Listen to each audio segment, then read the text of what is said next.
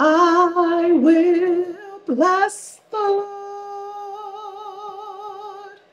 oh my soul,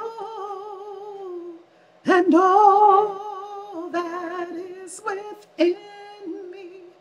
Bless his holy name.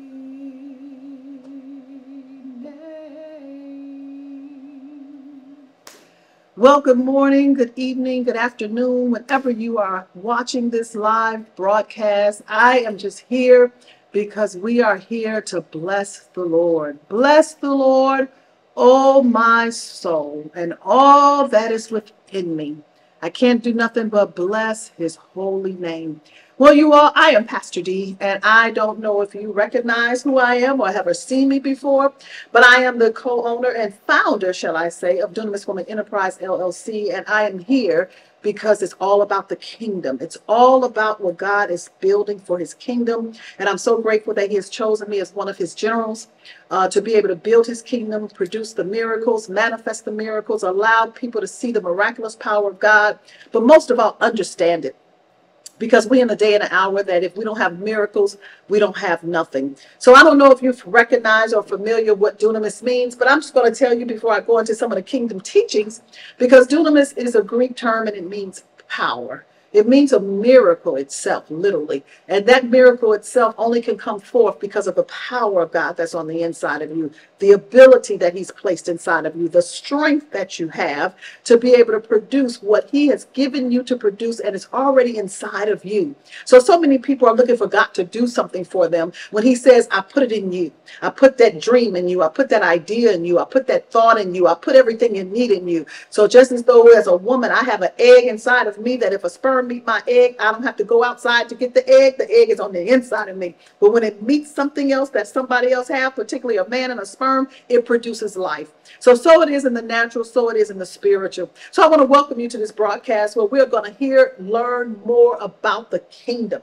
Because I can't learn the kingdom if I don't understand his power. And if I don't understand that dunamis power, then I won't understand the kingdom. And this is why even Jesus had taught the disciples in Matthew 6 when they made a choice to follow him. And he said, pray in this manner.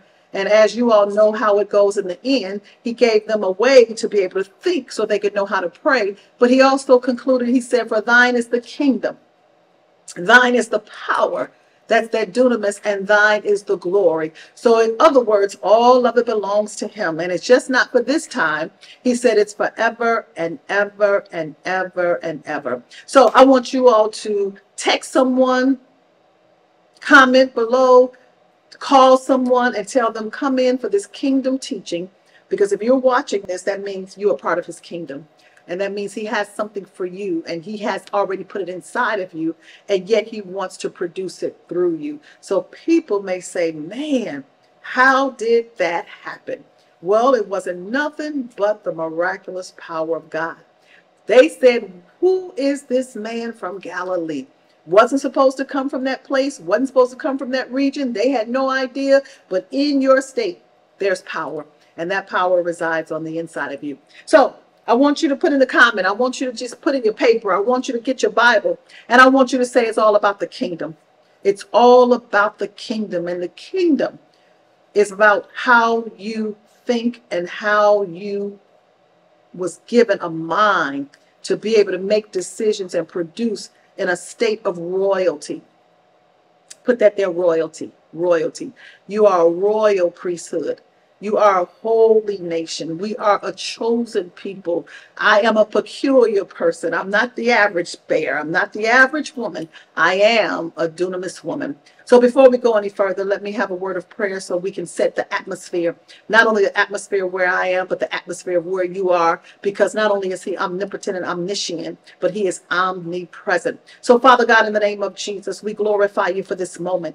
Father, we thank you because it's your word that gives us life, God. And Father God, without your word, we are nothing, God. So I thank you for your rhema word. I thank you for your word that speaks life. I thank you for your word that has a certain topic that brings life to us right now in the name of Jesus. I thank thank you that you became the living word. The word became flesh. And Father, you walked it out in the earth so you could be touched with our feelings and the infirmities that we may experience. But you also not only bled, died, and suffered, but you rose again that we may have your resurrection power. So let the words of my mouth and the meditation of my heart be acceptable in your sight, in your ears, my Lord, my Savior, my Redeemer. And I pray right now, Father, that every atmosphere is sanctified right now, no matter where he or she is watching this kingdom broadcast. Sanctify the atmosphere. Go before every place that's in their home, in their hearts, God, and begin to clean it out so your word can permeate the heart, permeate the ears, because while man is looking at the outward appearance, you are steadily searching the heart. And the word of God comes as a two-edged sword to search the very intent of the heart. So we glorify you in advance. In Jesus' name, amen. Amen. Amen. Take out your pen and your paper, you all, because this is our kingdom teaching here at Dunamis Woman. And it's all about the kingdom. It's all about the kingdom. That's all. His kingdom reigns. His kingdom rule. I know that that term is spoken a whole lot, but at the end of the day, we need to see some manifestation. We need to see some manifestation of his miraculous power, because the enemy wants the kingdom of darkness wants to come up against constantly the kingdom of God and the kingdom of heaven. But here we are as his executives. Here we are as his co-laborers. Here we are in Christ to say, not on my watch. All right. So the title that I'm going to be bringing to you probably for the next 2 or 3 series, because I think it's something that we all need to understand how the enemy operates. There is no kingdom without an opponent, and there is an opponent that wants to come up against his kingdom. And so I am one to say, God, you had a purpose for making man and woman. Man and woman.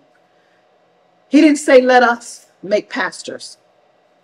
He didn't say, let us make bishops. He didn't say, let us make apostles. Now, I'm not here to dismiss the title, the gift that has been bestowed upon your life. But at the end of the day, whatever role you operate in, and wherever you function, and however your gift function, first of all, you are man or woman. There is no in between. So I'm standing before you as woman, okay? I'm standing before you because God said, let us make man in our image and in our likeness. In Genesis 1:26-27, he said, and I call them male and female. So here I am as female, have developed into not only being a woman, but I have developed spiritually to understand who I am as the woman, which fortifies my mind to be the dunamis woman that called me to be. And so I do understand that the kingdom has now assigned me and positioned me to not only teach his word, but to subdue and dissolve the works of the enemy. So I want you to think of yourself as watching this. Are you woman or man? Okay. Don't look at, oh, I'm a mother, I'm an auntie, I'm a pastor, I'm a preacher. Those roles, those responsibilities, those titles, I won't diminish that. But what we have a tendency to do is get fixated on it. And so we lose sight of who we are. So I do know that that the enemy hates the fact that God chose me to be woman in this time, in this dispensation of time on the earth. I'm so glad I wasn't born in the early 1900s where a lot of things was going on. But in 1963, he said, I need woman to grow and develop, go through her pains, go through her process, go through persecutions, go through so many problems, so the dunamis power that's on the inside of her can be proven. Do you all know you got to be proven for the kingdom? You got to be proven for the kingdom. So one of the things that the enemy loves to do, particularly when you are the woman, and I say the because I always understand, according to Genesis 3:14-15, that the hostility was placed between the serpent and the woman. That means nobody can do what you can do. Every woman has to take her occupancy in the earth as being the woman. I'm not just a woman of a general population. I have been assigned. I have been positioned. The enemy hates me because of that. He hates me because I know how to map my position. I know how to walk in my position. I know how to walk in my assignment. I know my mission for being woman, and I know that the dunamis power lives on the inside of me.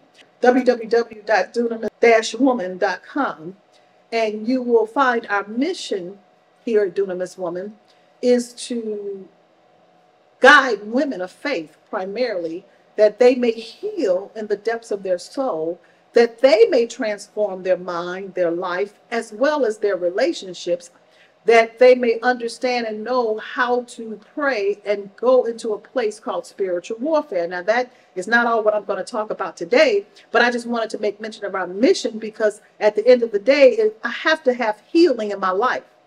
I have to. The word of God talks about healing. The kingdom was preached, that all kind of diseases was healed. I'm not going to take you there to that scripture, but it's in the gospel. And so I want to make mention of that, because they didn't preach a sermon. You know, Jesus didn't walk around preaching just a something. He preached the kingdom.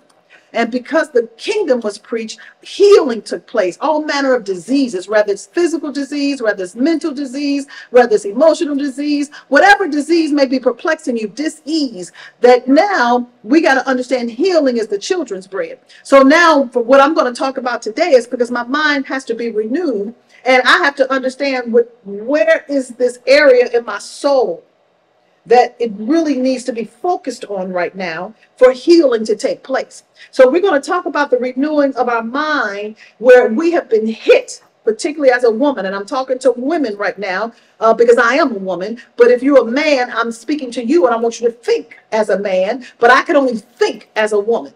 Okay. I know, that book, Act Like a Woman, Think Like a Man. I ain't getting all that worldly stuff. But what I am saying is that my mind is being renewed so I can be able to think as the woman God made me to be. And because the enemy know more about me than I knew about myself originally, he hit me in some areas of my soul that healing need to take place. So I want my mind to be renewed from the spirit of belittlement.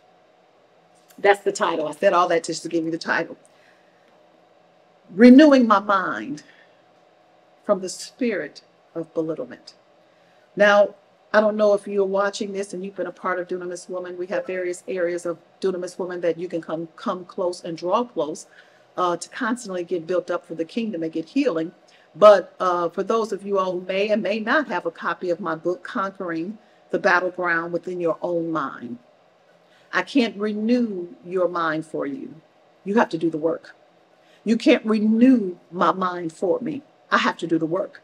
And I also have to understand how the word applies from a kingdom perspective. Okay. So if you haven't gotten the book, I want to admonish you, get the book, Conquering the Battleground of the Mind, because what is in that book is helping you to understand from and through the word of God that there's various aspects of your mind that has been broken down from the Greek meaning of what that is. What does that look like? As opposed to me just saying, oh, let my mind be renewed. And I don't know what the meaning of that mind means. I don't know how to renew it in that aspect of my mind. And that's what the book will help enlighten you. So if you haven't gotten the book, go get the book, www.dunamis-woman.com, and I promise you it will bless your life.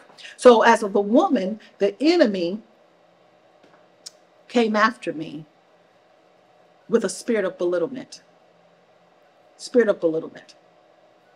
He came after you with the spirit of belittlement. If you're a man, you're not exempt. He came after you with the spirit of belittlement. And that's why healing is so important, because people who ain't healed, they will allow the enemy to use them and they don't even know it and they don't even recognize it. But the spirit of belittlement wanted me to think less of who I am. The spirit of belittlement wanted me to think contrary of who I am. So if I think less of who I am and I think contrary of who I am, then that means he can continue to maximize opportunities by using my vessel. And so belittlement wants you to step back. Belittlement wants you to draw back. Belittlement wants you to shrink. Belittlement wants you to shut your mouth when you know you got a gift inside of you. Belittlement wants you to have lack of confidence when you know that there's more that God has for you. Belittlement wants you to say, ooh, I know that there's more, but I don't know how to reach it. And every time I try to go after it, somebody come after me, another spirit of belittlement and another spirit of belittlement. Because when I break free, I will begin to soar for the kingdom. Not just because I got to soar, but the kingdom needs me to soar. So the renewing of my mind, I'm going to give us one thing today because I love the story or how Jesus is talking to the Samaritan woman in John 4. All right. And so I believe in the revelation of God's word. I believe that the word of God is written, but there's more in-depthness to it, that we have to have an ear to hear. And also we got to study to show ourselves approved and have some also more research of what he's saying. And I'm going to give you a little backdrop on that. But in the meantime, I want to give you 3 questions. And they're just thought-provoking questions. I'm not asking you to answer it right now, but I want you to think, because your mind can't be renewed if you don't think about some questions that you typically don't think about because you're so busy with life. So the first question is, why does your enemy want your mind? Why does your enemy want your mind? I did not ask the question, why does the enemy want your mind? Why does your enemy? Who is your enemy? I know you don't see him walking around, but spiritually, who is your enemy? Who is your enemy? That's a part of your seek. Okay? Because the spirit of belittlement is all of our enemies, but it comes in a certain way based upon who you are as the woman and how God made you and what he's taking you to and what you have to do for the kingdom. All right? Question number 2 goes back to, who is your enemy? Who is your enemy? Who is your enemy? Just don't say, ooh, the devil. Well, we understand that, Satan. But it's a little bit more definitive about who you are. Not focusing on who your enemy is, but I want you to focus on who you are, who God really made you to be so he can reveal who your enemy is. Who are you? Really? Really? We become so much for other people. We become so much to other people. We become so much when we got in this world and our mothers birthed us, we started the becoming process of pleasing people, of being who they wanted us to be. And we think that that's who we are. That's not who we are. And so now the enemy mops us up because at the end of the day, if I don't know who I am, I don't know who my enemy is. Who are you? Point blank, who the hell are you? Really? Who are you? And then that leads me to my third question for you. How do I discover who my enemy is? How do I discover it? How do I discover it? How do I discover that? Do I just read the Bible? Do I talk about it? Do I go to therapy? Do I go to counsel? Not to dismiss those, but for you, how do you discover it? Well, I can tell you for me, I discover it by understanding who I am and understanding my purpose and allowing my purpose to lead me, particularly as a kingdom visionary leader and a kingdom teaching pastor. I understand who my enemy is, and I understand how he comes, and I understand that he hates me. I understand the enemy wants me to shut my mouth. I understand the enemy don't want me to be my authentic self. I understand the enemy wants me to dumb me down and continue to be what people want me to be, and I understand that. And because I understand that, I'm going to be free. I'm going to be free. And being free means I am going to disturb some people. Being free means I am going to anger some people. Being free, I am going to displease some people. Being free, I am going to piss some people off. You know what I'm saying? But I'm not going to draw back. Why? Because my mind got to be renewed from the spirit of belittlement. And the enemy hates me because of that. So he want to come and bring me little bitty attacks. And I got to stay fortified. All right. So the one way that you discover, and the one way that I have discovered it, is through my worship. Okay. It's through my worship. I didn't say my singing. I didn't say me going to church and just being a part of a worship service. I mean, really, literally, as even Marvin Sapp sang on his one of his CDs, find your place of worship. I can't find my place if I don't know who I am. Finding my place, finding Davetta's place. Where is Davetta? Who is Davetta? Who is she according to God's mind? Not according to my mother's mind, not according to the teacher's mind, not according to the pastor's mind, not according to my husband's mind, not according to my children's mind. You see how we become something that everybody wants us to be? Who am I according to God's mind? That's how my mind got to be renewed.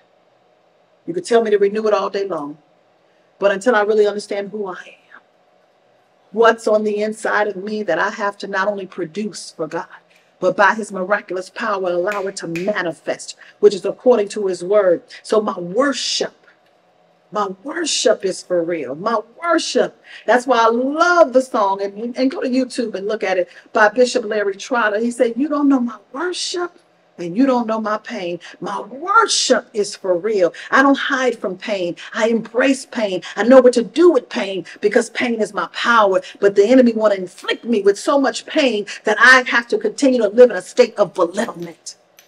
And I'm coming to let you know today, according to this kingdom teaching, that the devil is a liar. You shall be free by the renewing of your mind, because dunamis lives on the inside of you. And you got something to produce, not just for yourself, but for your legacy, for who God has assigned to you, whether it be your husband, whether it be your children. You can't do it for them, but you can do what you got to do for you because of who you really are. And my mantra is, no soul will be left behind. I'm a soul winner, and I know the ones that are attached to me, they shall be won for the kingdom of God. So put in there, you're a soul winner. You're a soul winner. You're a soul winner. I want you to write this down, okay? Because these are some nuggets before I go and read one of the scriptures that is so familiar with, if I get to it. You may have to come and join me next week so we can continue on with this. But I don't believe in just going to scriptures and going to scriptures and going to scriptures and going to scriptures and don't challenge your thinking, because it's all about your mind. And if the enemy got your mind, he got you.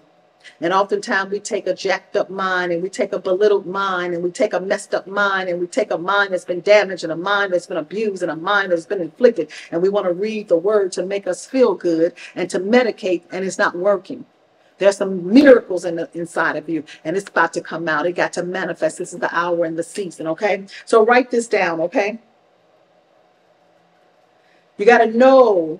This is about your enemy. I asked you all 3 thought-provoking questions, so I want to give you some insight, all right? To know who you are, to know your enemy is to discover who you really are in Christ. Write that down.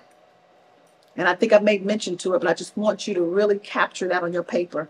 To know your enemy is to discover who you really are in Christ. Underline really. Really? Who are you really in Christ? I ain't say in your money. I didn't say in your bank account. I didn't say in your degree. I didn't say in your ordination papers. I didn't say in your calling. I said in Christ, in the anointed one, in the Messiah. Whoa, who are you really? What's going to show up in you really? How is he really going to show up in you? Because I don't think he's belittled. I don't think he's docile. I don't think he is just some anybody who will take a seat and let anybody just have their way in their life. I believe that he is a radical Christ as the anointed one. He wouldn't have rose from the dead if he didn't. Who are you really in Christ? Number 2, to know who you really are, you must know how to really worship. I didn't say sing. You got to know how to worship. What vein do I go in? How do I take this pain and find my place in worship? How do I take this pain and not just keep going through the formalities, not just keep doing what people want me to do? This is why John 4, I love it when he sat there in the 12 o'clock hour, the time that was unorthodox, that people don't really come to the well. And he knew that that woman was going to come to the well at 12 o'clock. Why? Because she had a scarlet letter on her forehead. She had guilt. She had shame. And so she didn't want to be amongst everybody. So she came at a time when nobody was going to be coming to look at her. But Jesus was right there. And he knew her pain. He knew how to cause her to think about where she was. And you all know the story. I believe you all are Bible scholars. You have read and you have listened so much to the message that was preached for it. But he asked her, who is your husband? And she said, that's not my husband. The one I'm sleeping with is not my husband. The other 5 ain't been my husband. And he was like, you told the truth. I know that. I'm just paraphrasing. I know that. So she had to tell the truth to find her place of worship. She had to tell the truth. My question is to you, what lies are you telling to yourself? Just because you married don't mean he's a husband. Just because you sleep with him don't mean he's a husband. Just because you live in the same house don't mean he's your husband. Well, you may have had 2, you may have had 3, you may have had 4. I know I have. But how do I know my place of worship based upon the pain that I have experienced? Because whoever he was did not know how to love me as Christ loved me. Because the power of God is real and manifest. So the spirit of belittlement want me to think less than. The spirit of belittlement thinks that I have to just bow down to anything, anybody, because a ring on my finger. Oh, I'm just keeping it real. The spirit of belittlement. And the kingdom is saying, Devette, I want you to renew your mind. Oh, you're going to still walk in love. You're going to still be kind. Love is long suffering, 1 Corinthians 13. Love doesn't easily provoke you to anger, but I want you to understand who you really are, because you don't respond like every other woman. You will stand in the midst of it. Nobody will never know. But your place of worship is because your pain is your power now.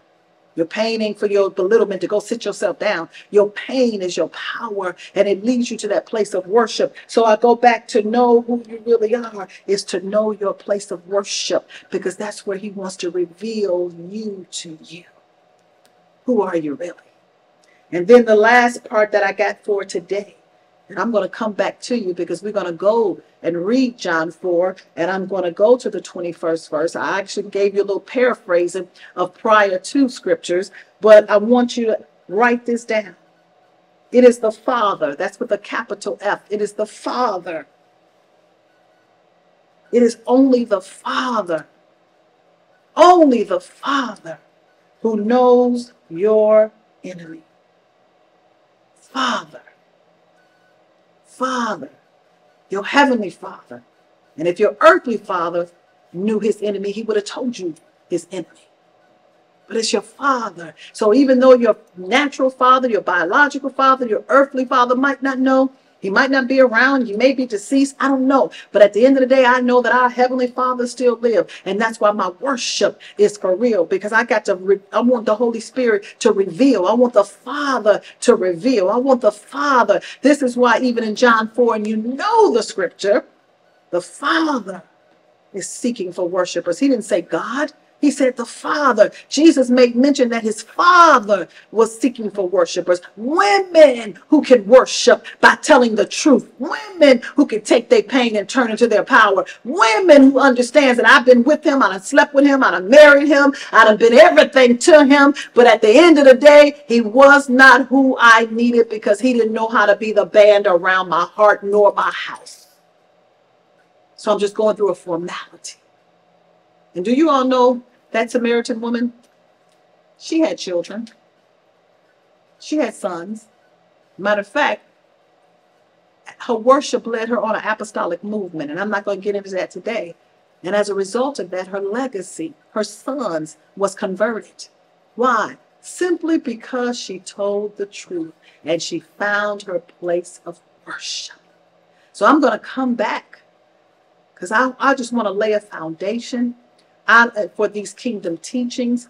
I don't want to be before you just throwing some scriptures around, throwing some stuff around, throwing some sayings around, and you just end up the same. We have all been belittled. The enemy has belittled me. He has belittled you. He has made you shut your mouth. He has made you sit down. He's made you think less of yourself. When you thought you was getting one step forward, he knocked you back 2 steps. Right when you think you got a breakthrough, he come back with some more mess, and that's the spirit of belittlement. But we're going to renew our minds. We're going to renew our minds, because we're going to understand, how do I work this word from a kingdom perspective, that my life, my mind may be renewed, and my legacy shall live. I'm a living witness. As a result of my healing, as a result of me understanding who I am as a kingdom woman in the kingdom, not only am I living, but my legacy lives. I fight my enemy, knowing who he is, because I know if he gets me, he gets my children and my children's children and my children's children. And though he may tarry and I might not be on this earth, as a result of me being a dunamis woman and understanding who I am, my legacy shall live. Well, I thank you all for joining me on today, all right? And just that little bit, okay? It was a foundation, you all. It was a foundation. But I pray that it gave you a little hunger and thirst for more. So even next week, you can say, I want part 2. I want part 2. I want more. I want more. Because it's not about just throwing the word around. It's not about that. It's about coming into your life, coming into your psyche, coming into your heart, coming into your mind and soul, which God gave you, and laying a foundation that the kingdom may be established in your life and in your relationships. Well, I'm Pastor Dee, and I look forward to being with you all once again. And if you haven't been a part of Dunamis Women Community, we have over 95,000 women right there in our community. All right, on Facebook. So go join us, Dunamis Women Community. All right, and we got so much more and so much more and so much more. But that's where I want you to start. Join us. All right, there's so much that God is doing for His glory and for the kingdom of God. God bless you.